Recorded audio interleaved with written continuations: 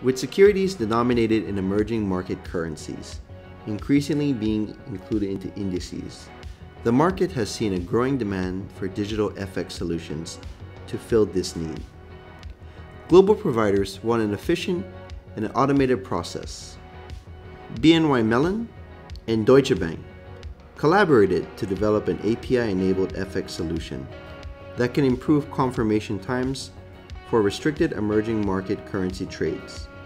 Being the first of its kind, the solution revolutionizes the custody FX experience, solving pain points such as highly manual processes, long turnaround life cycles, and potential operational burdens and risks.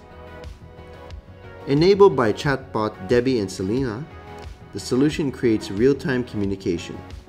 Therefore, the confirmation times for restricted emerging market currency trades are improved, and the pre-trade validation lifecycle is reduced from hours to seconds, potentially reducing price slippage.